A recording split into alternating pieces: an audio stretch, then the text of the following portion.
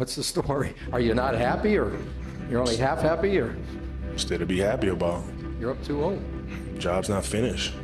Job finished? I don't think so.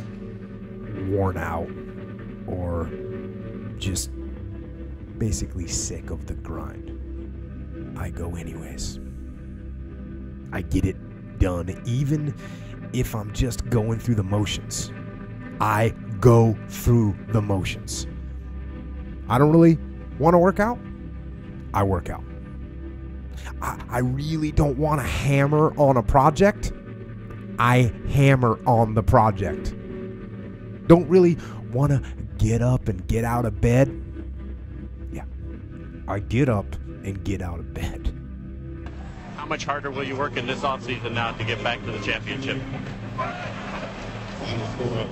push myself to exhaustion. You want to become best. You want to become champion. And now you want to say like you're tired.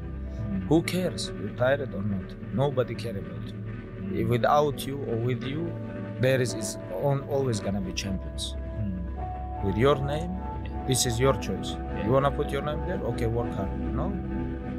Bye-bye. English teacher, Mr. Fisk, actually paid attention one time in class. And he said, he had this beautiful quote, and it read, "Rest at the end, not in the middle." And I took that to heart. I believe there's time for resting at the end, but for me, that time is not now.